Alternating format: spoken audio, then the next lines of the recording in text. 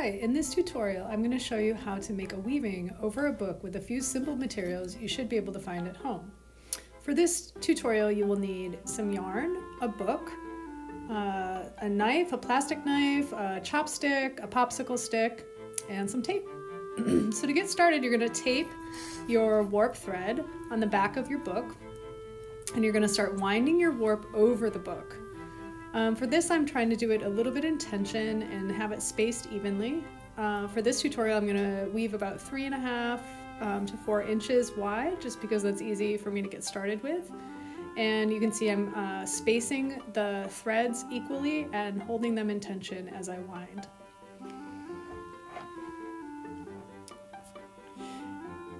So after you get all of your threads wound over the book, you're going to turn the book over,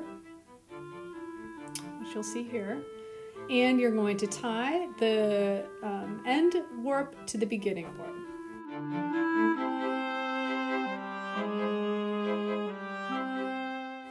So you could go ahead and use a needle and go over and over under every thread, but in this case I'm showing you how to make a string harness so that you can have a really simple way to pick up a plain weave shed using just string, some tape, and a chopstick.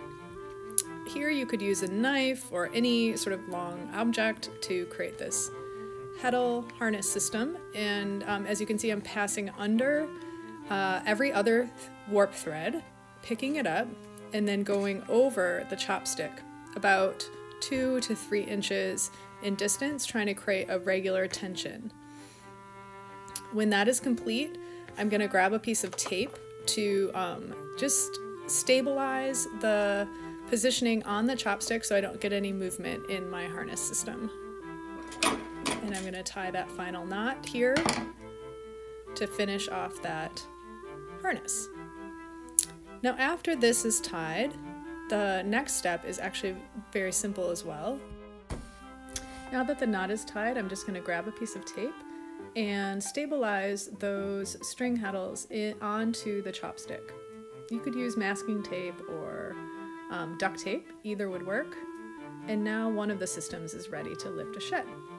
Now I'm going to take a popsicle stick, knife, any other hard object, and I'm going to insert that object into every other thread, not the ones that the string heddle is lifting, but the other ones, the opposite.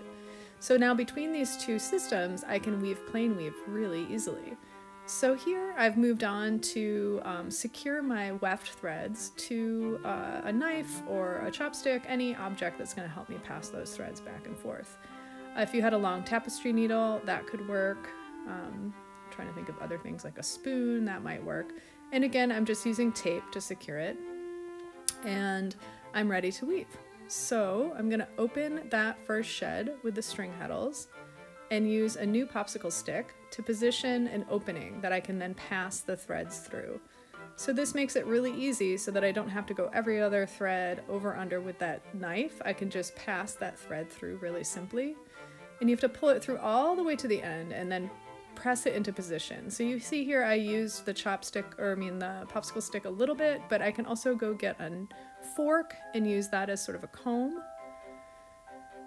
And now I'm opening the inverse shed. So the other shed is opened with that back popsicle stick, and I'm reinforcing that opening in the front with the front popsicle stick. And now I have my fork, yay!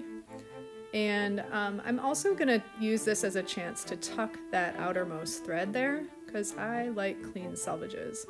So here I'm just tucking that in, I'm gonna clip it, and no one will be the wiser that that was ever there. So again, I'm just going every other. So I've opened the string harness, I'm passing the one color weft back and forth, and creating a plain weave structure. And pressing it, I don't press it too hard. If you wanted to, you could really compact it, but I find it works better just to press it with a little bit of tension. But that can be varied. So here you're going to see I'm just going to continue on until my next step is that I'm going to add a second color. And you'll see me add this other lighter peach here in a minute.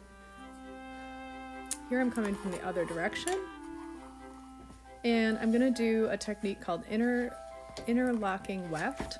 And so here again, I'm tucking my thread sort of back in to that open shed, going under a few more of the lifted warp threads and then clipping that tail. So now I want to make sure that I'm intersecting these two separate colors. It could happen in the middle of your design, it could happen anywhere else in your design, and I'm going to intersect them in the middle before I position them back in the new shed that I'm going to open. So you'll see here, they're not connected now, but I'm going to lift that other shed, wrap one around the other, and then send them back to where they came from.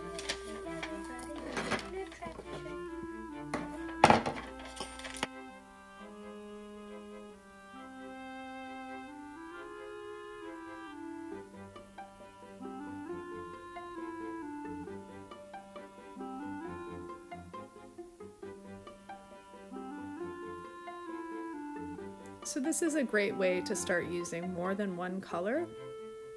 And as you can imagine, you could start using more, 3 or 4 colors. You just need them passing separately as separate units, attached as a shed or, I'm sorry, as a shuttle, or attached separately to each different knife or chopstick.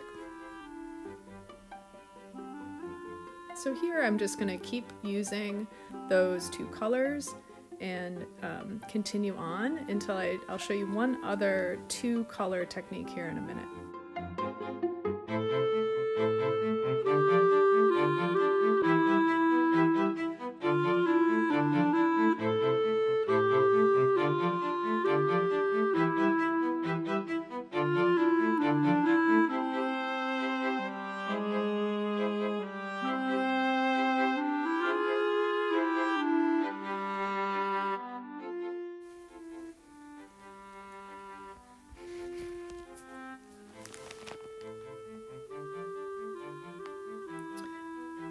So here I'm starting a slightly different technique. I'm going to send one weft over in the open shed to pick up the second weft, and I'm gonna position it wherever I want those 2 things to intersect. And so it's a little bit faster because here you're still using 2 wefts, but you're using 2 wefts intersecting in the same pick, as opposed to changing the pick midway through and having to come up in the middle or wherever you want to position that intersection. So this is another great way and kind of fast and easy way to start using more than one color. So as you see, I use one weft, have it go under the other one before sending it back through that same open shed. So really you'll have 2 weft threads per pick intersecting wherever you want to position that intersection before you keep moving on and packing it into place. And here I'll just demonstrate how that other weft, the lighter peach weft, could be also sent to the other side to pick up the darker coral weft and sent back. And then here I'm just showing how the positioning is really variable based on where you want that intersection to show up on your cloth.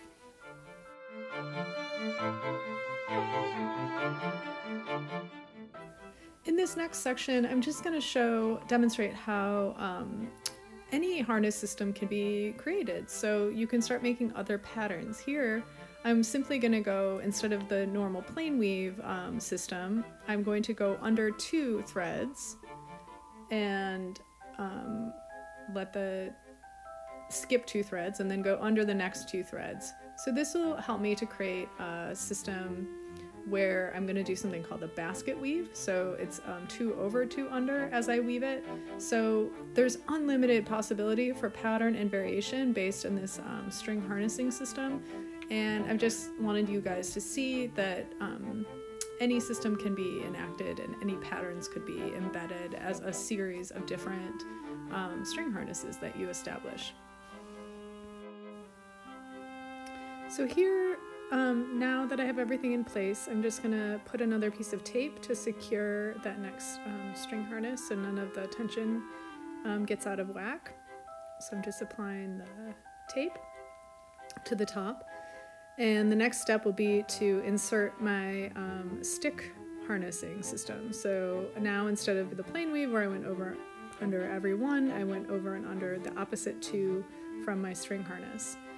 So now I'm going to show you how to insert 2 picks of weft for every open shed, and this is required for the basket weave.